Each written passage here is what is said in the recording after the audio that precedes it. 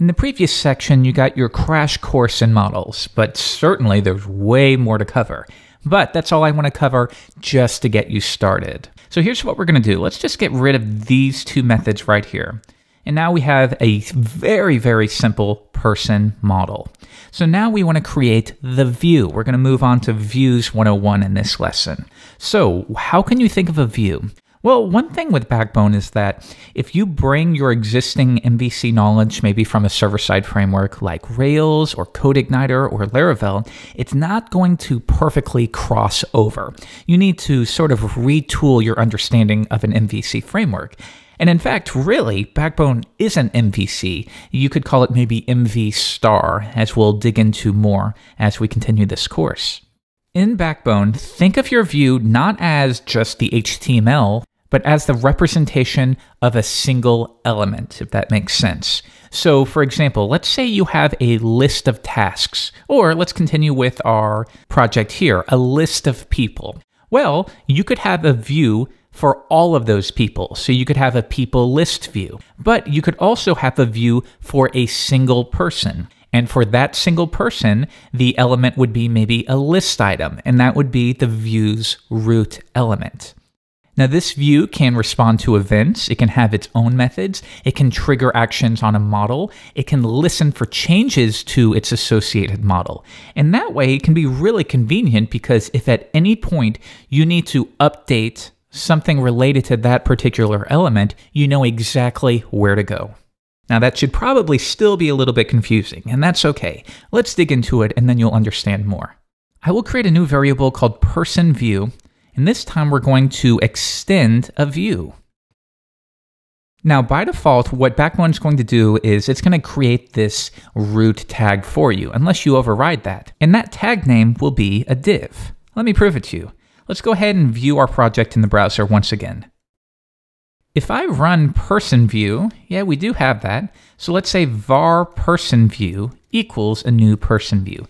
By the way, notice that I'm taking these types and beginning them with a capital letter, sort of like a class.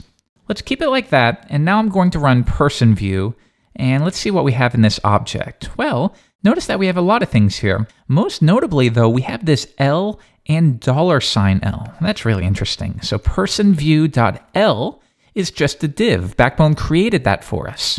But check this out, you'll really like this.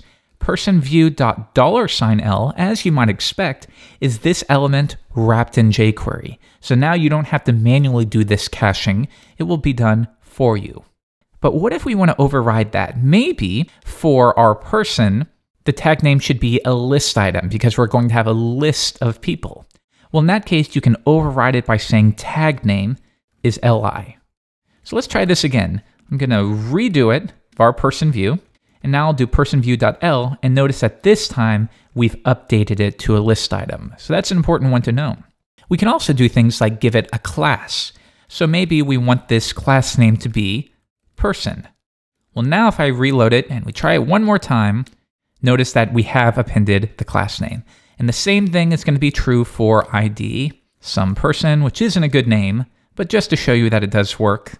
Now we've created a list item with an ID of some person and a class of person. So note how much cleaner this is than manually having to build up some kind of HTML string in your JavaScript, which in most scenarios is a bit of a code smell. Now in our case, I'm going to remove these because we don't need a class name or an ID. We just need the tag name. So we also have this constructor method. And if you're familiar with object-oriented programming, you know that when you create a new instance of a class, there will be some kind of constructor method that will automatically run when the class is instantiated. And Backbone offers this as well. It's called initialize. So let's try this. Let's simply console.log, hi there. Now, if I reload this and we run it, you're going to get hi there. So now we have proof that when we do extend a view or a model, the initialize method will automatically run, and that's important to remember. Now we also have this method called render, and this is something you're going to see a lot. Think of the render method as the one that takes your template or your root element and groups it together with the associated data. So think about it, we have a person view, but we are separating that from the model or the data. So the way it would work is we would create a new instance of person view, and once again, we will assign that to person view. and then we would pass in the name of our model. Well, we don't have a model yet, so let's say var person, and I'll scroll down just a ways. Var person equals a new person. All right, so let's recap. We began by creating a new instance of this person model. We have not overridden anything, so this person is going to have the attributes name, age, and occupation. Now, we're going to create a new view, and we're going to pass in the model will be person. So at this point, when we create this new instance of person view, within here, we have access to the model. Let's console.log this.model. And this is one of the few things that Backbone will automatically allow you to add. If I reload the page, now you can see when the initialize method is called, we console.log the model, and notice that we still have access to everything that we've worked with. So now, when we render it, we could say this.l, and that would be the jQuery wrapped version of a list item node. We're going to set its HTML equal to, and let's see what we want. For now, why don't we just get the name attribute from the model? So I could say this.model.get name. So here's what's going to happen when we do that. Let's reload the page, and if I come back really quickly, we created the model, we created the view. So now, if I run person view, we do have this new Backbone view. If I do person view.l, we just have an empty list item. But now let's render it. And when we call render, we're going to take that list item and we're going to fill up its contents with the name of the person. Let's try it. Person view.render, and then person view.l once again. And now notice that we have populated that, and we haven't nested a single bit of HTML into our code. And that's far more organized, even if at first this might seem like too much work. Trust me, as your projects grow, this will be increasingly more convenient. Now, some people like to immediately render a view when it's initialized. And to do this, you would simply run this.render. Whether or not you do this truthfully just depends on your project. So with that, let's try it again. Now I can just run person view.l, and the render method has already been called. So then at that point, I could say document.body. This isn't ideal, but just for example, person view.l. And now we've appended a list item. Now let's extend this just a little bit more in this lesson. Let's say rather than the person, we want to have the name of the person and then maybe their age in parentheses. Okay, well, right now we're just kind of appending these values. So let's continue on that, and then we'll start to realize that we need a better solution.